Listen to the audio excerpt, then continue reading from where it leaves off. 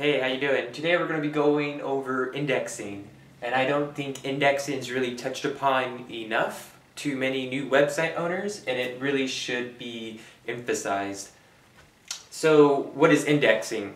Indexing is pretty much your pages being read by the crawlbot at a certain frequency and then taking those pages or posts and putting it in the search results. So really simple explanation or diagram would be, so you got your Google crawler over here and then you got your post. Now the Google crawlbot will come, read your post, and then transfer it over to the search results. Now that's indexing in a really simple way. Many website owners do not know whether their pages or the frequency that their pages are being indexed, so it's important that you do set up Google Webmaster so that you can see the frequency or which pages are being indexed in the search engine. Or a really simple way to see if your pages are in the search engine is doing a going to the search engine and then typing in site semicolon.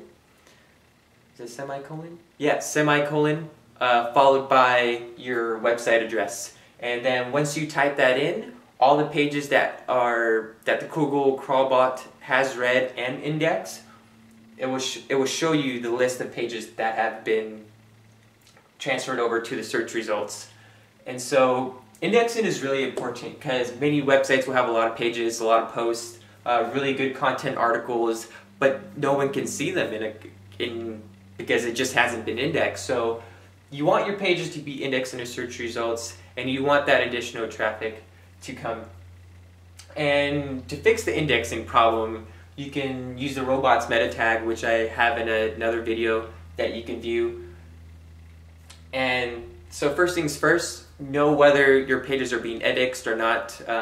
Google Webmaster Tools will show you. And the neat thing about Google Webmaster Tools is you can actually change the frequency or the rate that the crawlbot actually crawls your page and decides whether to index it. So by adjusting it, you can decide, it can choose how many pages to index at a faster rate, at a lower rate. So if you're constantly having updated content on your website, say you have a e-commerce site and you're updating like daily 20 products, or you have articles, or you have a blog where you write tons of articles, well-written articles, then it may benefit you to change the crawl rates in the Google Webmaster Tools, and then the test to see whether the amount of pages being indexed goes up or the amount of pages being indexed goes down. And I've noticed for my testing, it's rather short testing because I was working on a client site, that actually when I increased the settings for the site, the frequency for the website to be crawled or indexed, the amount of pages actually being indexed went down. So I set it back to what Google recommends, and usually those settings will be fine. They'll probably work the best for you.